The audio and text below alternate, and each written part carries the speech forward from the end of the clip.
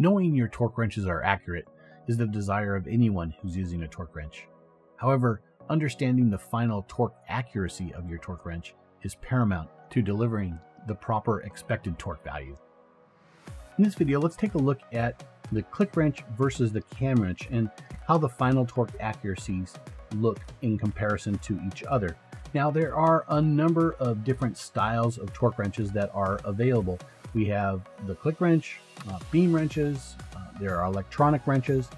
We also have breakover style wrenches as well. But in this video, let's take a look at the click wrench. Now, the click wrench is by far the most popular wrench used in the world today. One, they are readily available. Two, they're fairly inexpensive. And three, they are adjustable. Now let's take a look at how most click wrenches work. Inside the wrench, we have our spring, we have the head mechanism, and then we also have what is known as a pivot block.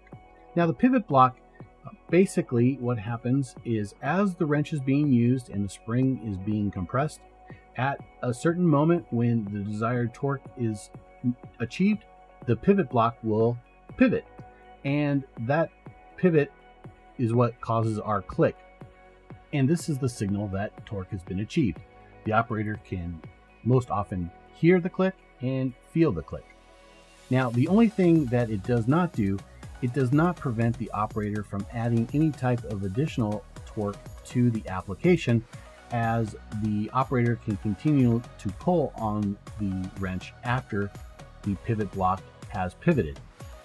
So in most cases, there is only about 3 degrees of deflection that the operator has until they are adding additional torque. So after the click, the operator must release the wrench to help from any type of over torquing to occur.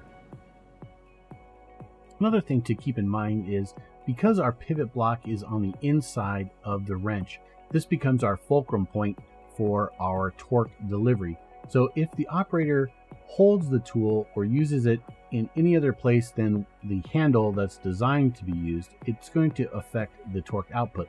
So if the hand is moved up onto the wrench, that is going to provide a different result, as well as if an extension is added onto the wrench as well. So the click style wrench would be considered a length dependent style of wrench. Here's an animation that demonstrates how over torque can easily happen with a click style wrench.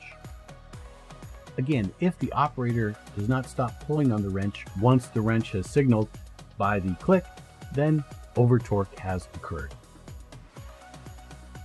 This is what it looks like in a graph form with a torque over time curve.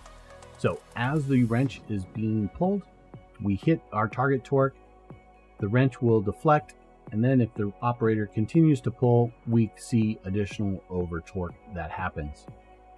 Now let's take a look at the cam style wrench and how it functions to help prevent this type of over torque. Now you may notice on this tool that there is not a scale. That is because the tool is set internally and then is secured with an end cap. So this helps prevent the operator from any type of tampering or accidental change of the torque value that is desired.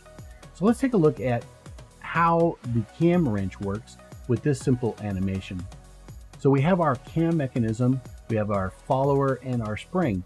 As the cam is rotated, the follower compresses the spring, and when torque is achieved, the cam will simply slip and the follower then moves into the next cam lobe. And so as many times as we would like to try to use the tool on an application, we will never exceed the torque value that has been set on the wrench, thus preventing any type of over torquing. In addition, because our fulcrum point on this particular tool is at the end of the tool, we can hold the tool anywhere up and down the handle, and we are always going to receive the same torque values.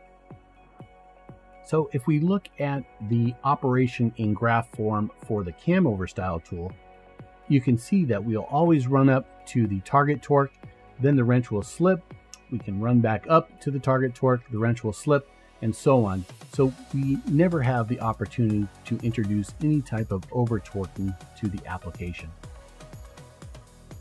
Here's a quick video clip to demonstrate the difference between the click wrench and the cam over wrench. So here we have our torque sensor and our PTT torque analyzer, and we're using this in our first peak mode, which shows us the torque at the click, and it also shows us any final or over torque that is achieved in the operation.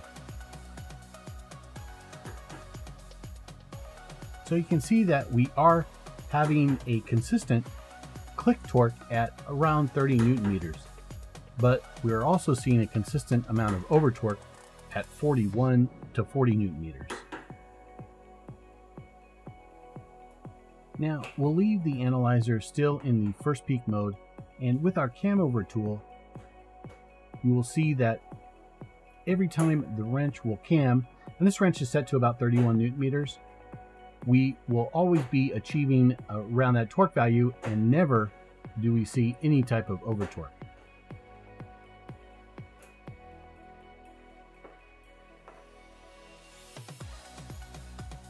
Now to look at the comparison between the two, first you'll see the cam over wrench is non-operator dependent, meaning it doesn't matter who pulls on the wrench.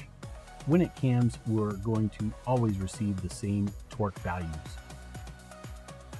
Cam over tool is also non-length dependent, meaning you can hold it anywhere on the handle and the output is going to be the same. It also prevents any type of over torquing. It is a preset tool and tamper proof. For information on the cam over tools or any of the Mountz products, please visit us at mountz torque.com.